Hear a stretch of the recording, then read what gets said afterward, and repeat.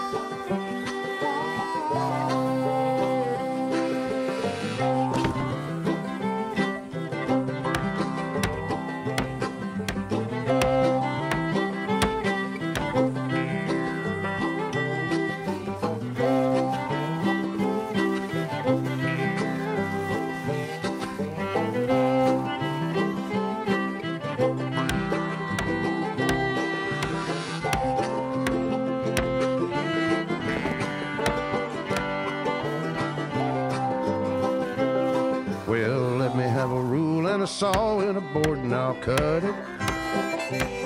I'll climb up a ladder with a hammer and a nail and I'll nail it. Well, we worked so hard to build a little house together.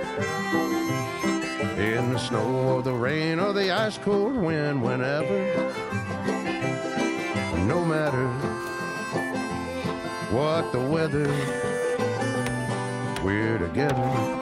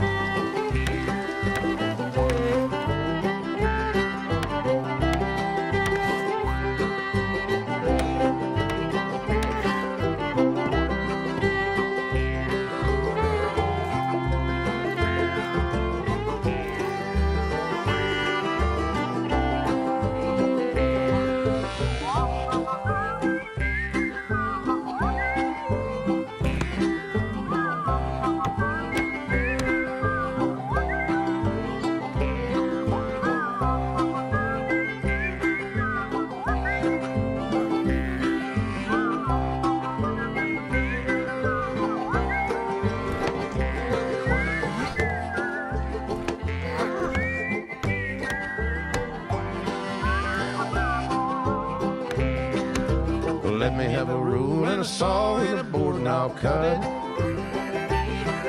Climb up a ladder with a hammer and a nail and I'll nail it. Well, we worked so hard to build a little house together. In the snow or the rain or the ice cold wind, whenever. No matter any weather, we're together.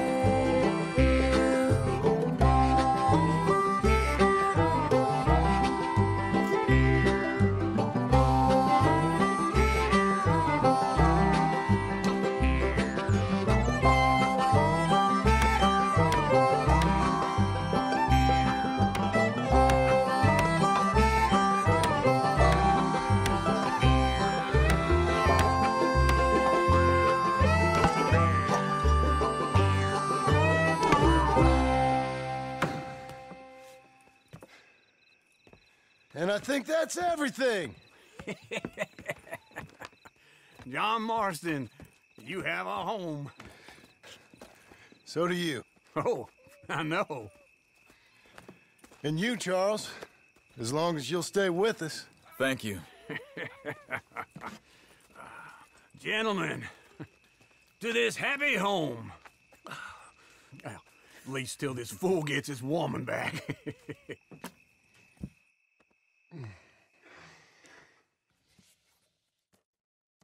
My darling Abigail, I hope you and Jack are doing well. I remain a fool, and I'm sure I shall die a fool. But I'm trying very hard to be something like the man you deserve. I have done something very silly in an effort to impress you, and that is, I've purchased a home. The land you read about in the newspaper up at Beecher's Hope is now ours, and we are going to try our hand at ranching. Mr. Geddes kindly helped me buy the land. I met Uncle while I was coming out of the bank, and while I know your feelings about him, he has been enormously helpful in his own fashion. Charles Smith has also appeared and is unsurprisingly a pillar of strength. Together, we've built you a home. I hope soon to show it to you. I miss you and the boy more than I can express. Please, come back to me. Yours always, John.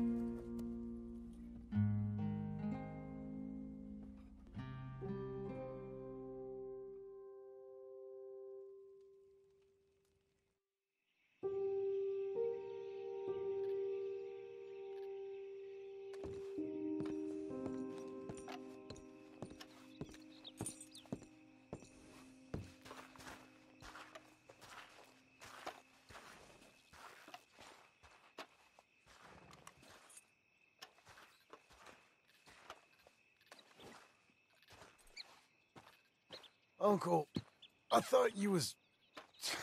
Where the hell?